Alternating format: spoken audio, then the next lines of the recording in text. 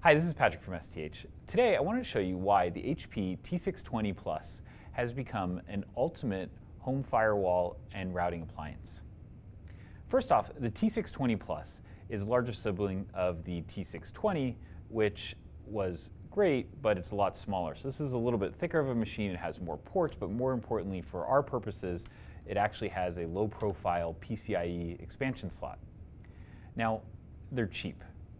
You can buy these things secondhand for anywhere from about $70 up to $110. You'll get a quad-core AMD Jaguar CPU. You'll get 16 gig SSD, and you'll also get 4 gigs of RAM already installed in these things. There are some models that have a little bit more, but that's the base, and that's what you need, exactly what you need for a firewall appliance. Powering our HP T620 Plus is an AMD GX 420 CA SoC. And this is a 4-core Jaguar SoC. It runs at about 2 gigahertz. It has AES-NI, which means that you get crypto acceleration, which means for things like VPN or other areas where you might need crypto acceleration, this thing has it. The cool thing about this is because it's a low power platform, it also uses only about 5 to 6 watts at idle. Under load, as a firewall appliance, you might get it up into the 10, 11 watt range. So overall, very low power, and noise-wise, this thing is virtually silent as long as you're about 2 to 3 feet away. You just won't hear it. All right, so next what we're gonna do is we're gonna open this up, we're gonna look inside, see all the little features, and then we're gonna install a quad-port NIC, so that way we have a 5 gigabit LAN firewall appliance. Let's open it up and take a look. So let's open this up. So the first step is you're gonna move to the back of the unit, and you're going to pull this little tab, which releases the back panel. This pops right off. It's very easy. The next thing, and this is really cool, HP actually designed these to be more or less toolless in terms of their serviceability.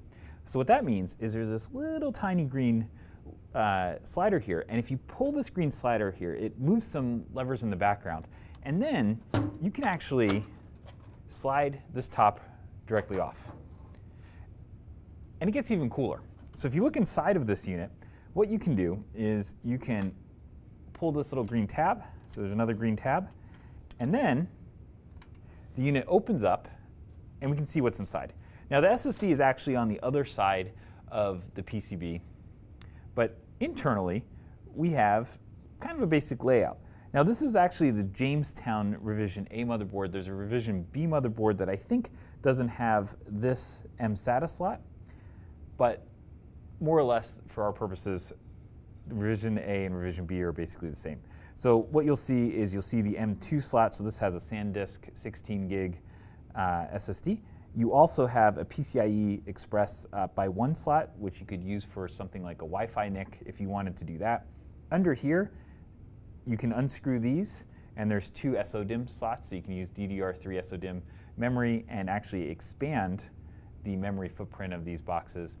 The T620 Plus is single channel memory, so you really only need 1 DIMM, and we have a 4 gig DIMM under there. But what we're really interested in is this right here, which is a PCIe by 16 slot.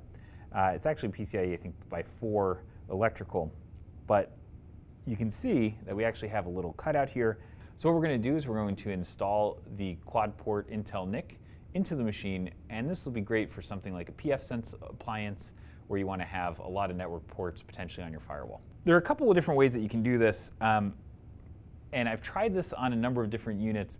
The easiest way I've found is actually just to go and get this. You need a low profile bracket, but if you actually just keep this thing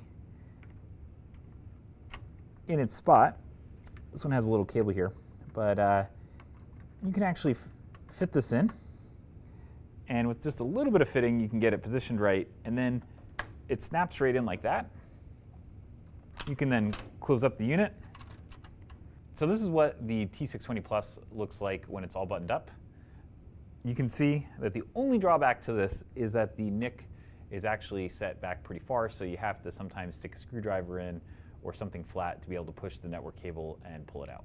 And once you're done, you have an awesome pfSense appliance that has cost you, $20 for the NIC, maybe $80 for the T620 Plus. So you have about a $100 appliance with 5 network ports, and it'll actually perform decently well while being quiet and not using a lot of power. So these things are all the rage. We're also going to, in a few weeks, look at the next generation, which is the T730, and we're going to look at what that has to offer as well. But if you're looking for a cheap firewall appliance, this is it.